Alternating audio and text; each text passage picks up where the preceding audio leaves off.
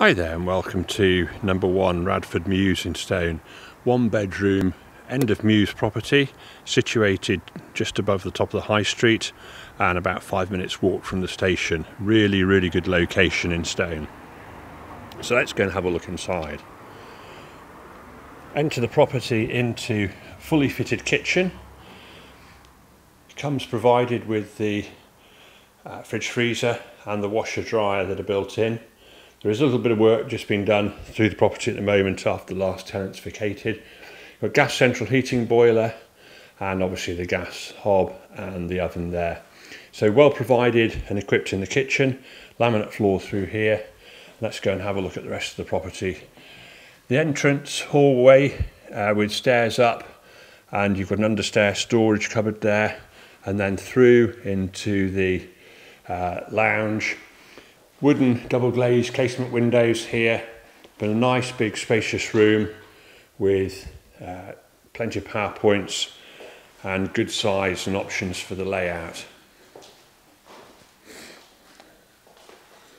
Nice and quiet up here as well. You've got no real passing traffic, which is great. So upstairs, carpeted stairway with a little light there just to give you additional natural daylight. Top of the stairs, really useful built-in wardrobe and cupboard with the hanging rail, good strong hanging rail and light in there. And above that you've got storage space for suitcases or boxes and things of that sort. So that's really handy.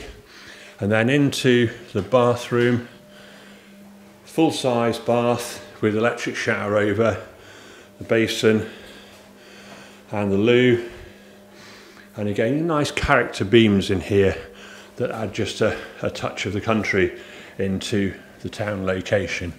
And then laminate floor again through into the bedroom, good size double in here, options for layout again, and you've got TV points, the beams and the inset ceiling lights, which give it a really nice cottagey feel. So definitely a Mews property by any description, and available to rent through Belvoir and Stone, 01785 818 255, and viewings highly recommended. Really convenient for Stone, the station in Stone, and would take you about 20 minutes to either Stoke-on-Trent or Stafford.